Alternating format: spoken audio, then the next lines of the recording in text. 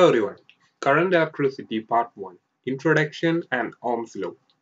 In this video, I will be going through the introduction of current electricity and Ohm's Law. So first we shall see the introduction for current electricity. That is, charges in motion constitute an electric current. The naturally occurring phenomenon where a current flows is lightning. In case of lightning, the flow of electric current is unsteady. This is caused by the discharge of electricity from the storm clouds. Devices in which steady flow of current takes place are torches, clocks, calculators, etc. Now we can see more about electric current. For that, we can consider an area A, which is normal to the direction of flow of electric current.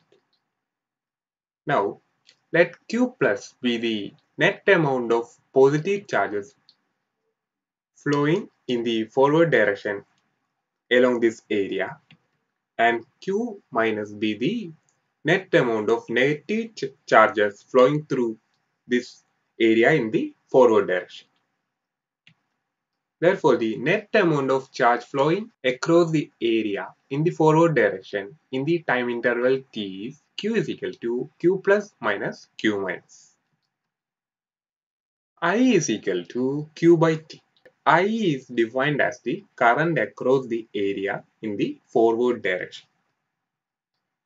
So, electric current is the rate of flow of charge.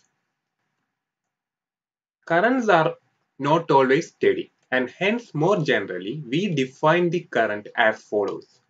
Let delta Q be the net charge flowing across a cross section of a conductor during the time interval delta t, that is between times t and t plus delta t. Then the current at time t across the cross section of the conductor is defined as the value of the ratio of delta Q to delta t in the limit of delta t tending to 0. That is, I of t is equal to limit delta t tends to 0, delta Q by delta t. The SI unit of current is ampere, A. Now you can see about the electric current in conductors. In case of conductors, they develop an electric current when an electric field is applied. In the case of conductors, they possess free electrons which are free to move about in the conductor. Now we can consider a conductor in the form of a cylinder. Now two dielectric discs which are charged negatively and positively are attached to the two ends of the cylinder. So there is a potential difference between the two ends of the cylinder. An electric field will be created and will be directed from positive to negative. The electrons will be accelerated due to this electric field to the positive side. The motion will thus neutralize the charges. Electric current will flow for a short time as long as there is motion of electrons. There can also be a mechanism in which the neutralized charges at the cylinder's end are replenished so that a steady current flows. Cells or batteries are the mechanisms used to achieve this. Now, Ohm's law. This is a law relating to the flow of currents, and it was discovered by G.S. Ohm in 1828. The Ohm's law gives a relation between electric current and potential difference. It states that the current I flowing through a conductor is proportional to the potential difference V applied across the conductor, that is V proportional to I. V is equal to Ri, where R is called resistance of the conductor and it is having an SI unit of Ohm. The resistance R depends not only on the material but also on the dimensions of the material. It can be found that the resistance is equal to rho L by A, where rho is the resistivity of the material, L is the length of the material, and A is the area of cross section. Now, according to Ohm's law, V is equal to IR. Now, if we substitute the value of R, then V is equal to I rho L by A. I by A is equal to current density J, and V, which is the potential difference, is equal to E into L. Therefore, EL is equal to J rho L, or E is equal to J rho. Now, conductivity sigma is the reciprocal of resistivity. Therefore, we can write current density J is equal to sigma E. Now we shall see the drift of electrons and origin of resistivity. In the case of metals, it consists of fixed positive ions and electrons in motion. And these electrons always undergo random collisions with the fixed positive charges.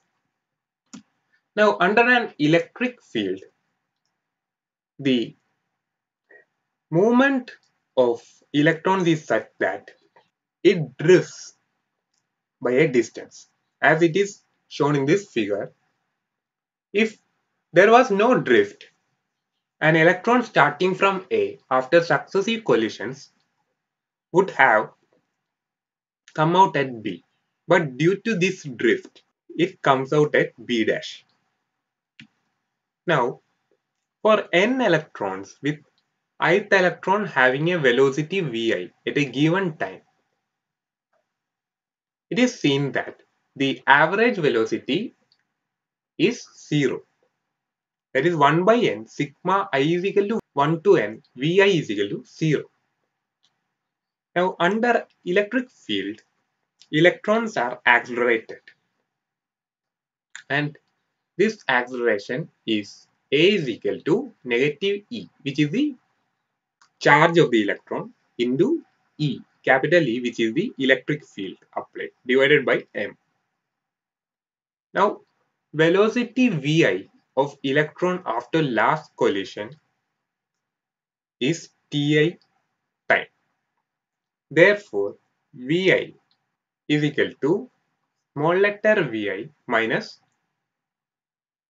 small letter e into capital letter E by m into Ti.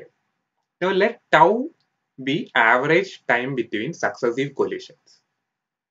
And this Ti may be greater than tau or lesser than tau.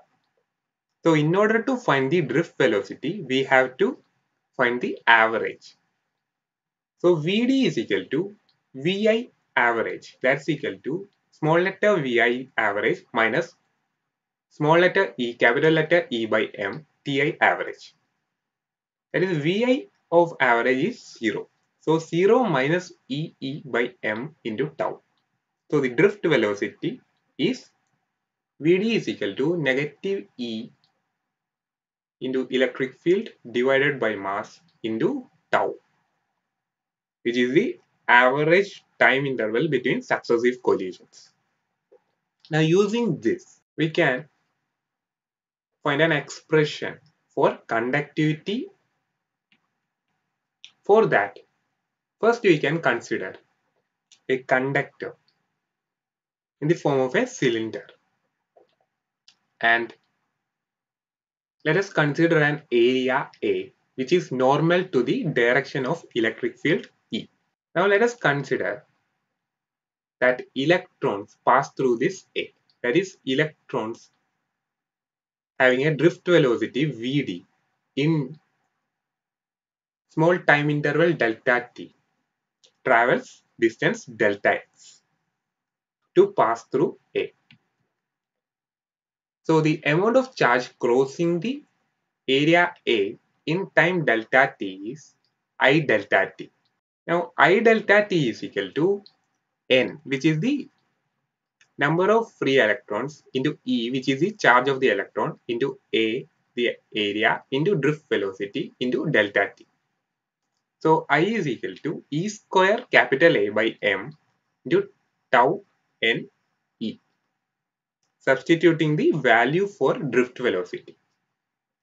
Now I by A is equal to J, current density. Hence, mod of J is equal to N E square by M tau into mod of E. Since J and E are in the same direction, we can write J is equal to N E square by M into tau E.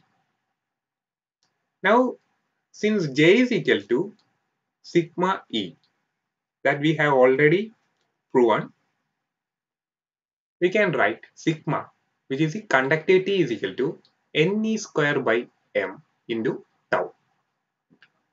Now we can see the limitations of Ohm's law. The first limitation is that V ceases to be proportional to I at higher values of I. Then second is that the relation between V and I depends on the sign of V. In other words, if I is the current for a certain V, then reversing the direction of V, keeping its magnitude fixed, does not produce a current of the same magnitude as I in the opposite direction. This happens, for example, in a diode. Then third one is the relation between V and I is not unique. That is, there is more than one value of V for the same current I. A material exhibiting such behavior is gallium arsenide. So this is the end of this video. In this video, I have given an introduction to electric current and explained the Ohm's law. If you have got any doubt, please comment in the section below. Thank you.